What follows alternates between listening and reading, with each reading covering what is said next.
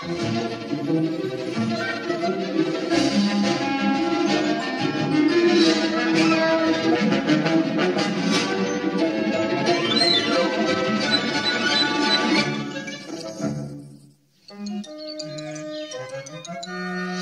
hello there. I'm Mr. Perkins. I'm one of the engine drivers here on Sir Topham Hatt's Railway. Sometimes I drive Thomas, but Thomas is working abroad at the moment. I bet he's seeing some marvellous views. Yeah, quite a nice view from this signal box. It's raised up high, so the signalman can see a long way down the tracks. I can see James waiting for me down there. Oh, I feel like I'm flying high in the sky, like Harold the helicopter.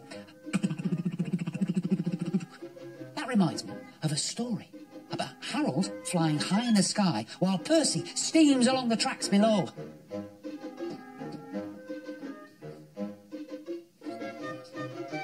Yes, here it is. It's called Percy and Harold. Percy worked hard at the harbour. An airfield was close by, and Percy heard the aeroplanes zooming overhead. The noisiest of all was a helicopter which hovered, buzzing like an angry bee. One day, Percy stopped near the airfield. The helicopter was standing quite close. "Hello," said Percy. "What whirly great arms you've got."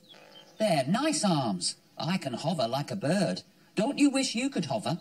"I think railways are slow," said Harold, and he whirled his arms and buzzed away. "That Harold thinks I'm slow," said Percy. "Just wait, I'll show him." Percy collected his cars and started off.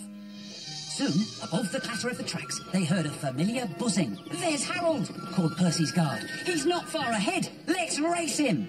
"Go for it, Percy," yelled the guard. The fireman shovelled coal for dear life. "Well done, Percy," shouted the driver. "We're going ahead."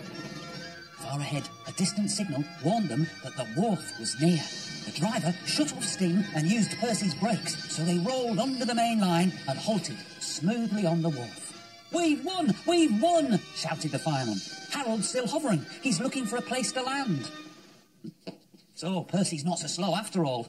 And just like Percy, I think nothing beats travelling by railway. Oh, I think it's time for James and me to be out on the tracks again. See you again soon. Oh, hello there. I'm Mr. Perkins. I'm one of the drivers on Sodor. Usually I drive Thomas, but he's off working in other countries at the moment. I do hope he's being careful and not racing around. Thomas does love to race, especially with his good friend Bertie, the bus. I remember when Thomas and Bertie first met.